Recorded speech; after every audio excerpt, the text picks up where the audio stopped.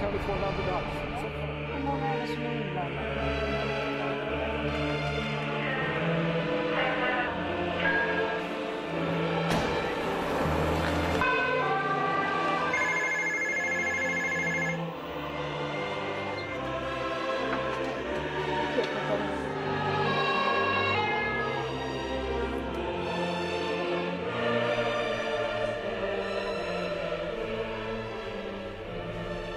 Let's face it, accidents do happen every day all over the world, causing pain and suffering not only to those directly involved, but also to family, friends, and workmates.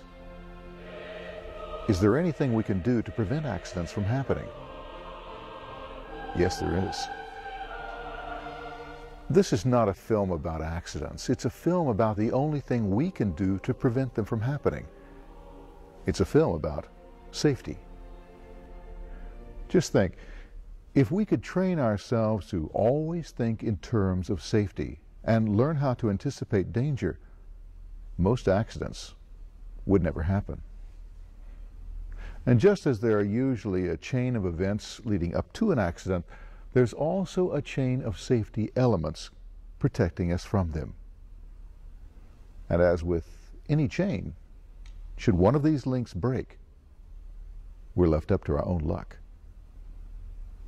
And do we really feel that lucky?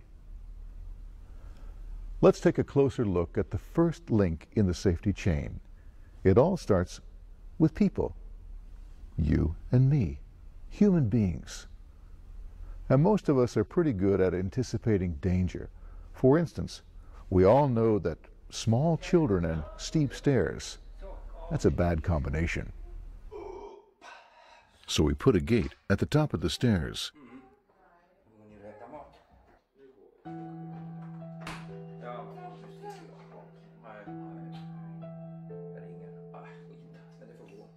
We also understand it's a good idea to blow out any burning candles when we leave the house.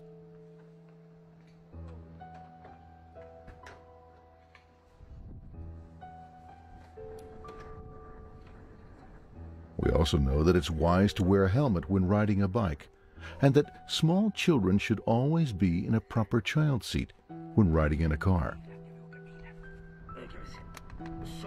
What we sometimes forget is that safety is a full-time job, demanding dedication and concentration.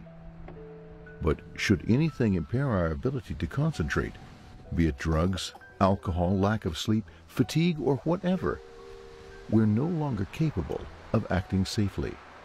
And that can have serious consequences.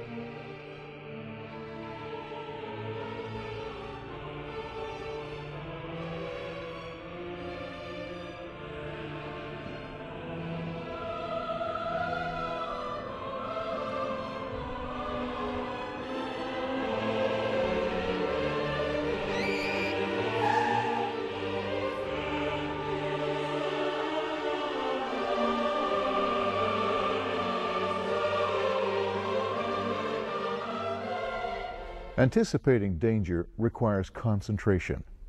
Safety is part of our job, not just some extra chore on top of everything else we already do. Safety also involves our own personal protection.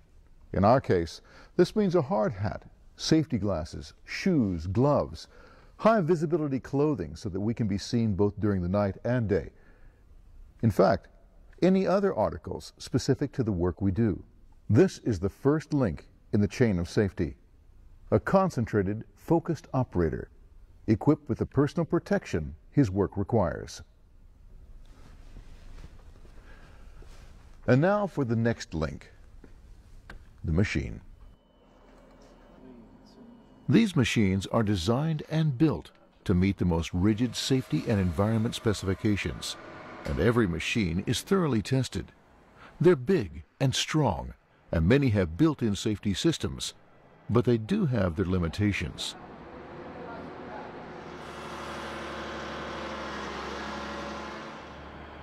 All machines have limitations. This can be how much they can safely load or lift.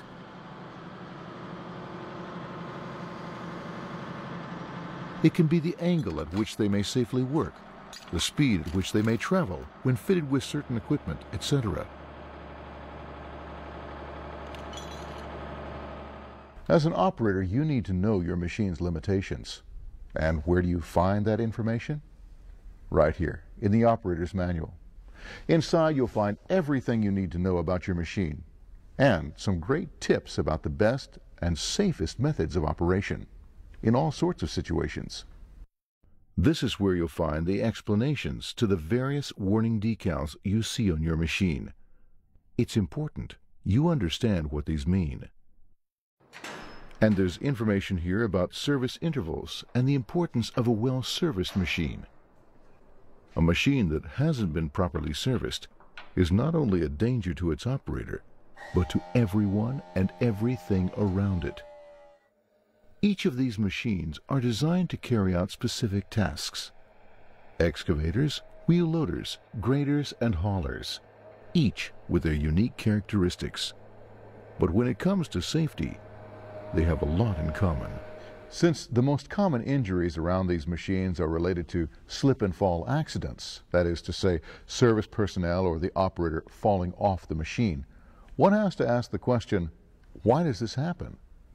After all, these steps and rails are sturdy and all stepping areas are covered with anti-slip material, so it's not the machine's fault. There are simple ways to avoid these accidents.